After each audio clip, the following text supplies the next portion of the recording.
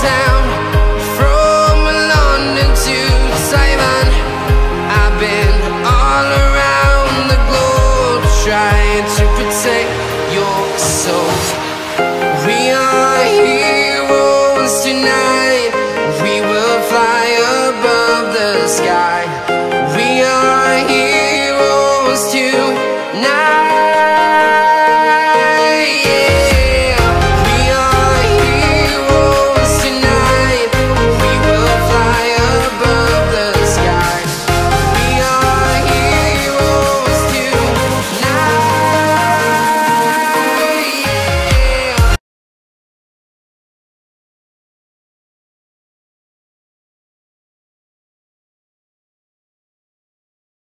Morning everyone, and welcome to another day of the vlog here.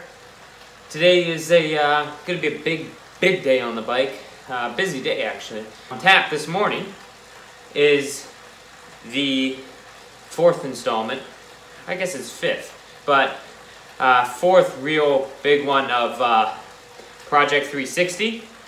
So this workout, I changed it a little bit, so I actually have made it even more challenging than it was initially on paper. So as you recall, last Saturday I did 8 times 3 minutes at 367 average on 1 minute recovery.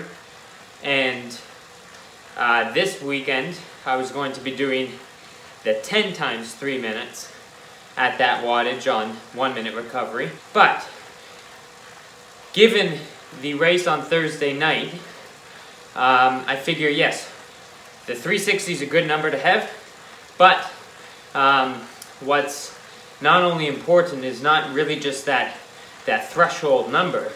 You know, it's being able to surge out of that threshold number.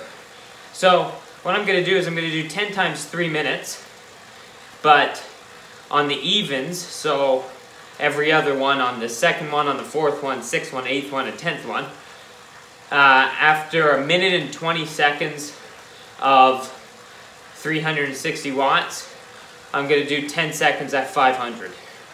So it's really 3 minutes at 360 really, but every minute and 20, so at the end of 90 seconds, it will be a 10-second long surge up to 500 watts. So I did ones like this earlier where I was surging to 450, 480, somewhere in that range.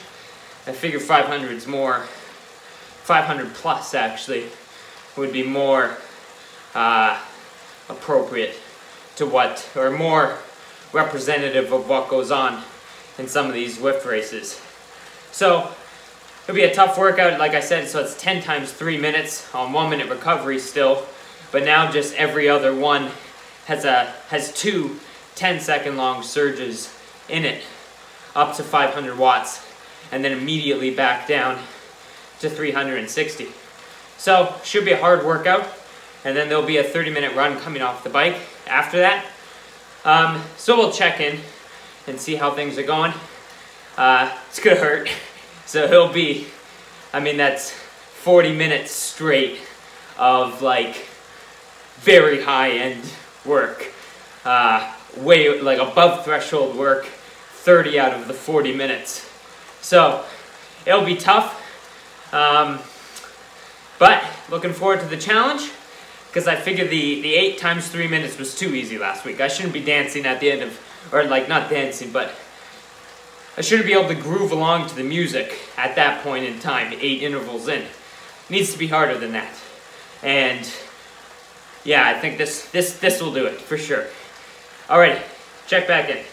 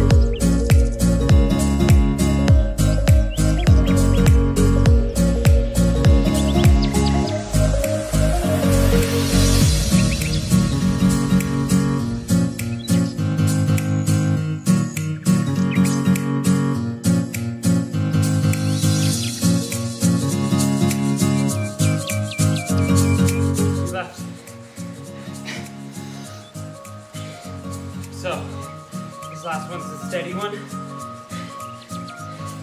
and then 5.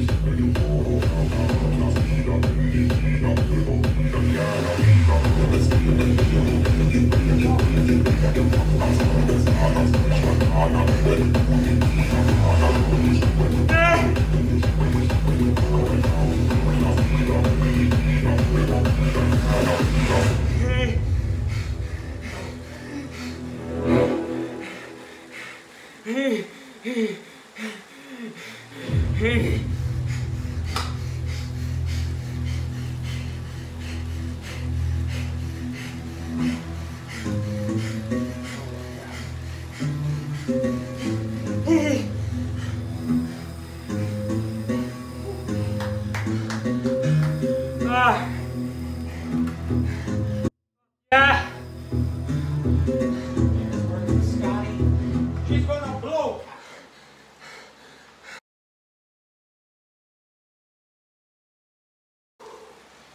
Whew. This one is more just like legs feeling like they're gonna fall off kind of thing. But that was good. I think I could have actually, I don't know if I could have done 2 more. I could have done 1 more steady one. That's the thing. The ones at the 360 felt manageable because, and I was expecting that, right? Because last Saturday there, I did 8 of them consecutively, right? So I think I could have done 1 more steady one, but it's that one with the surge in it. It's always interesting. I always find with those ones with surges, they're always interesting because it's not the surge that hurts, right? And if you've done over-unders, you know what I'm talking about, right? It's not the over that hurts. It's the second, and I'd say the 10 seconds after the over that is incredibly painful because because obviously there's a lag in the aerobic system a little bit, and so like your heart rate doesn't just jump immediately when you surge, right? It takes time, it lags behind, right? The effort lags behind, the aerobic stress lags behind the effort a little bit. So it's 10 seconds after that surge, when you're trying to recover at 360 something watts, right? You're trying to recover at over 6 watts per kilogram.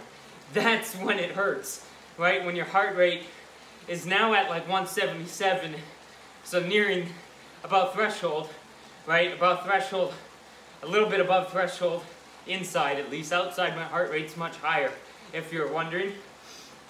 Outside I'll be consistently up in the 200s sometimes on climbs. I had one climb last year where it was, I think the last like 6 minutes were over 200 beats per minute. My heart rate's just lower inside. I don't know why that is. I'm not sure. I think there's a whole thing on that. I just can't remember off the top of my head the reason right now. It's something with the cooling or something. I don't know. I can't remember. But anyways, so I don't know if I could have done another one of the overs. I could have done another steady. But man, it was good. It was a good stress, and it really did feel like a race. So, I mean, that's a great workout. Great workout to do, for sure. Because like I said going in, it's not the steady watts. Like, from analyzing these races, you gotta analyze them, you gotta learn from them, right, and get better. And from analyzing them, I have no trouble sticking in a pack, right? I have no trouble pushing over 6 up Box Hill or up the volcano, right? On both occasions, when I've got dropped, right, it's where somebody puts in that 10 watt per kilo surge, right? That's where I'm getting dropped, right? Off of the 6, the 10 surge off of 6, right? So that was a great workout. I'd call that more 10 times 3 minutes, alternating one interval triathlon focused, one interval Zwift focused. So anyways, that was a great workout. Thanks so much for watching. I have a brick run to do after this, and then some strength, and then another Zwift race tonight. So, a big day for sure. But anyways, thanks so much for watching. If you like, hit that subscribe button. Really, really appreciate it. And I'll see you tomorrow.